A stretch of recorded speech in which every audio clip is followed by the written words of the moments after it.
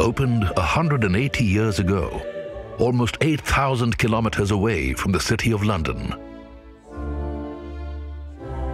In the heyday of the British Empire, and still fully operational today, among India's oldest active cemeteries.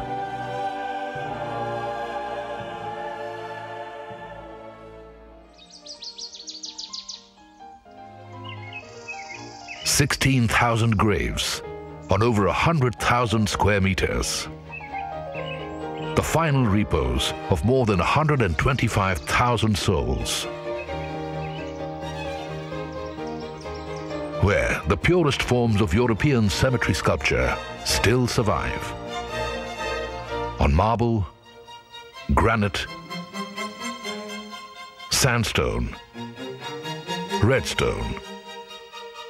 2 centuries and 2 continents away from where they came. At the Lower Circular Road Cemetery in Kolkata, India, managed by the Christian Burial Board. Splendid Gothic structures, imposing Corinthian columns,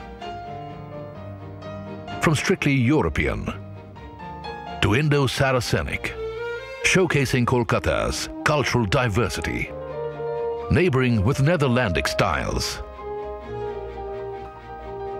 Alongside 332 graves of Kolkata's once thriving Armenian merchant community.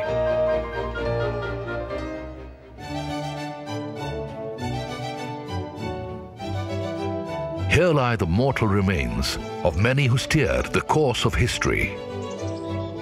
Governor of Bombay and British envoy to Kabul, whose assassination marked the first Afghan rebellion. Visionary educationist who brought women's education to India. Literary genius who introduced modern epics, stage theatre, blank verse and sonnets to Bengali literature. German Orientalist settled in Kolkata, first English translator of Emperor Akbar's Persian Chronicle. British missionary who toiled for India's independence. Close counsel to Mahatma Gandhi. One of the greatest Indian sports stars of all time. Unbeaten hat-trick in Olympic gold. And just across the street stands Asia's oldest gas crematorium. Last used in 1978, built on the cemetery's grounds. But time tells a different story. Rats digging deep under the vaults, weakening foundations, leading to collapse. Lingering monsoons and sustained moisture ingress, corroding the once robust substrates. Plus, the stress of extreme tropical summers, cracking open entire vaults. Diverse factors threaten the existence of this priceless gift of history, including vandalism before the cemetery had full-time security. This precious pre-Raphaelite specimen, for example, painstakingly restored by an eminent sculptor. Unmanageable volumes of plant litter too, from hundreds of trees that have grown on their own. A welcome carbon sink in one of the world's most overpopulated zones, which used to be outside city limits when the cemetery was built in 1840.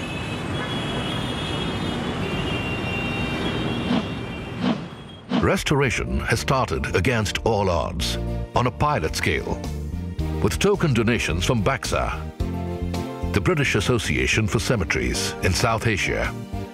6 tombs and vaults have been saved from the brink of extinction, in strict compliance with the archaeological and structural norms for heritage structures, adding another 2 centuries to their life. As non-profit custodians, The Christian Burial Board has no resources to restore abandoned graves of a past era. But the board has a plan. Mapped in 9 segments, the board has audited the entire cemetery and identified 853 endangered graves in 686 plots, prioritized in 3 levels of vulnerability. Estimates by qualified engineers put the average restoration cost at $215 per plot. That's where the board appeals to the conscience of the community.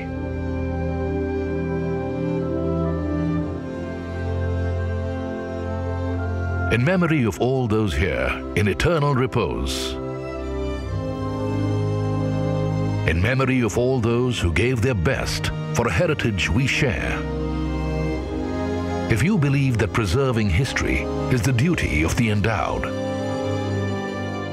if you believe that this inheritance must survive to inspire future generations, help us keep this consecrated ground alive in the legend of Kolkata.